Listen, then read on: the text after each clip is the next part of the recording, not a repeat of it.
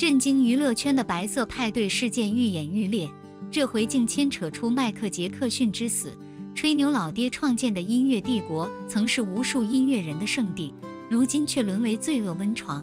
警方在他豪宅中发现的神秘地道，掀开了这个帝国最肮脏的一角。流出的视频画面令人不寒而栗，黑人男子肆意戏弄围绕在身边的女性，将她们当作玩物对待。这些渴望在娱乐圈闯出名堂的年轻人，成了白色派对里任人宰割的猎物。派对参与者都拿着天价封口费，这场罪恶狂欢才得以持续多年。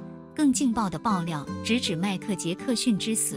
有知情人透露，吹牛老爹与杰克逊曾有过节，两人的恩怨或成杀机。迈克尔·杰克逊在世时是一位备受瞩目的国际巨星，他的音乐作品和舞蹈风格影响了无数人，也曾多次获得格莱美奖和其他音乐奖项，是当之无愧的流行音乐之王。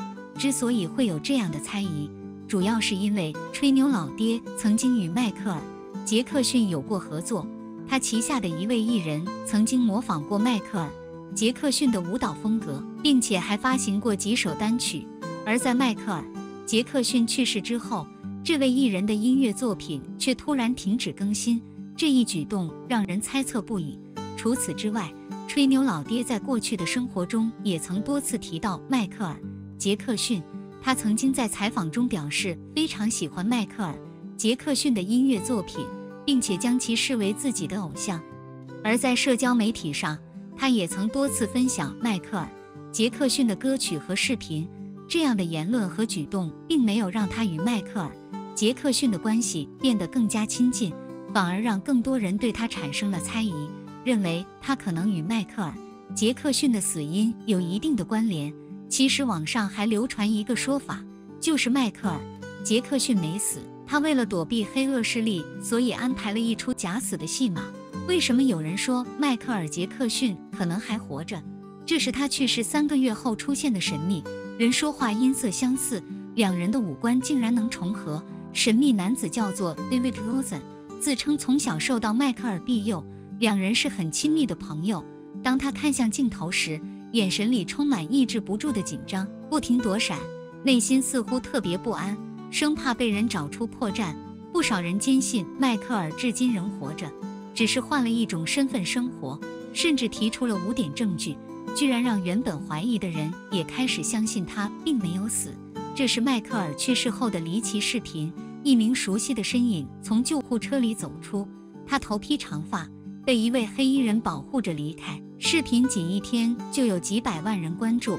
你可能以为这是别人假扮的，但仔细看这辆救护车，它竟然和当天运送迈克尔遗体比的是同一辆。不仅如此，放大对比一下，两辆车甚至连车牌也是一模一样。不少人怀疑迈克尔当时被抬上救护车后，找了一处隐蔽的地方下车。随着事情的发酵，德国广播公司 RTL 却说这是他们拍摄的影片，声称视频是假的。但网友认为这家公司是在蹭热度，因为他们只是简单声明的一句话，并没有提供任何拍摄的证据，比如演员是谁、导演是谁、拍摄道具的照片在哪里等等。尤其是这辆车牌相同的救护车，它可一直都在美国。一家德国的公司是如何找到同一辆汽车拍摄的呢？而接下来还有更不可思议的是，迈克尔的遗体疑似在动，多次出现他的身影，甚至连迈克尔家人也说漏了嘴，让无数人开始坚信他还活着。那么这些证据又是什么呢？说回正题，这是运送迈克尔的真实画面，没想到遗体竟然再度。如果放置2个箭头目标锁定，可以发现箭头竟然相隔越来越远了，这排除了光影错觉的可能性。难道当天真的是一场演戏吗？要知道世界巨星过世时，几乎都会开棺接受众人的告别，而迈克尔的棺材却从始至终都是紧闭的。家人解释为他的面部遭到严重破坏，不希望被众人看到。但从一家媒体爆出的照片可以看出，迈克尔的脸部并没有被破坏。不少人怀疑棺材内可能根本就没有人。迈克尔的哥哥疑似也说漏了嘴，他非常健康，顺利通过演出的体检，所有检查显示他都非常健康。直到他去了医院离开了我们，哦，不，我是说医院。机场和医院的发音完全不同。被主持人发现后，迈克尔哥哥显得十分紧张，赶紧进行纠正，甚至还有人声称见到了迈克尔本人。事情发生在迈克尔56岁的名旦派对上，疑似他本人的身影被拍到。黑衣人小心翼翼地走进房间，生怕被周围人发现。不仅身高十分相似，他竟然也带有熟悉的东西，也就是迈克尔生前经常佩戴的黑白帽子。不少人怀疑他一直生活在家里。在他女儿2019年的一段视频中，巴黎·杰克森原本拍摄的日常，可是结尾却出现了熟悉的身影。通过照片对比来看，的确很像迈克尔本人。难道他真的没有过世吗？有很多人认为，也许流行天王想过上正常低调的生活，所以才选择了假死。不过值得注意的是，以上都是未经证实的阴谋论。目前被广泛认可和证实的真相是，迈克尔因注射过量异丙酚，最终于2009年6月25日下午2:26抢救无效离世。现在就让我们一起穿越回这一天，理一下杰克逊生命最后的时间线。2009年6月24日下午，杰克逊在洛杉矶霍姆比山庄租赁的豪宅中，和孩子们一起完成了他生命中最后一次用餐。据他的厨师说，他的状态非常好，看起来精力充沛的样子。傍晚18点30分，杰克逊来到了洛杉矶市中心的斯坦普斯体育中心，他要在这里和他的团队为7月由伦敦开始名为就是这样的世界巡回演唱会做最后的彩排。这次巡回演唱会是他再次复出，也是告别歌坛的一次世界巡演，对他来说非常重要，他称之为最后的谢幕。而歌迷的热情也致使巡演的场次由最初计划的10场增加到50场。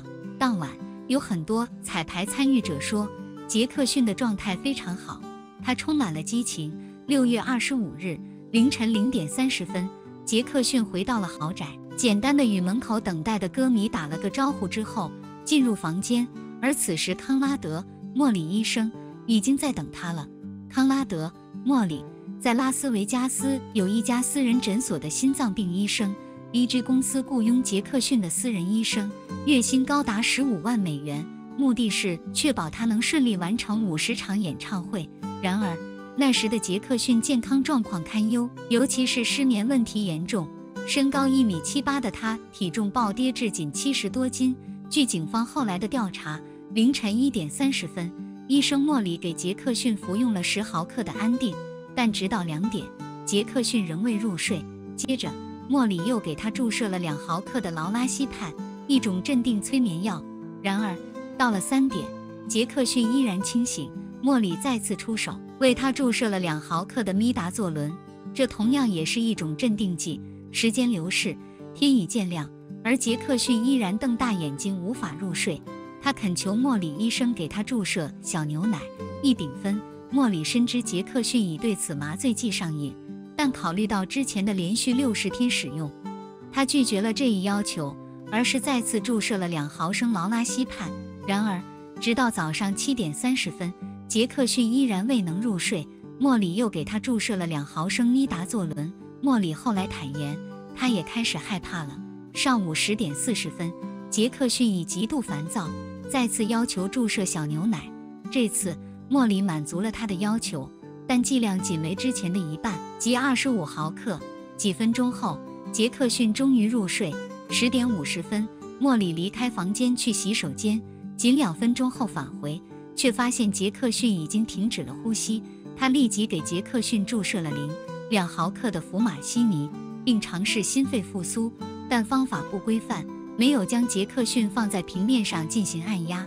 更糟糕的是，莫里并没有立即拨打911，而是先打了3通电话，总时长达47分钟。直到中午12点22分，杰克逊的保安才拨打了急救电话。7分钟后，救护车赶到，但此时杰克逊已经停止呼吸1个半小时了。尽管情况危急，莫里仍坚持将杰克逊送到医院，并隐瞒了私自注射异丙酚的事实。他对医生说，他还能感到杰克逊大腿有微弱的脉搏。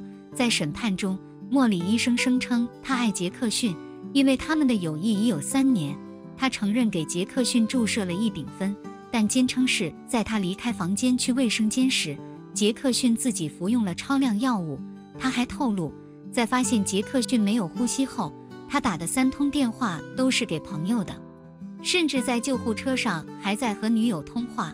2010年2月8日，莫里医生接受了洛杉矶地方法院的传讯，他的行为违规使用麻醉药物、延误报警时间、隐瞒用药经过以及那3通长达47分钟的电话，都让他对杰克逊的死负有不可推卸的责任。检察官指控莫里对杰克逊的死负有过失杀人责任。莫里的律师做了无罪辩护，在交了7.5万保释费后取保候审。这一次，法官判定莫里过失杀人罪名不成立。杰克逊的家人表示上诉。2011年9月27日，杰克逊死亡案再次审理，11月1日结束，共有49名证人出庭。12人的陪审团经过讨论后，在11月7日中午达成一致。11月7日下午1点，法庭作出终审判决。杰克逊的私人医生康拉德·莫里对杰克逊的死亡负有责任，他的过失杀人罪成立。莫里的做法严重背离了医生对病人护理的标准，构成了对医生这一职业的侮辱。法官说，莫里是为迈克尔·杰克逊的金钱所吸引，其所作所为是以要换钱的疯狂之举。莫里最终被判了4年，并吊销行医执照。杰克逊的家人对法官的判决表示满意，但是莫里最终只坐了2年牢就出狱了，所以他只是一只替罪羊的说法，让杰克逊的死又笼罩上了一层迷雾。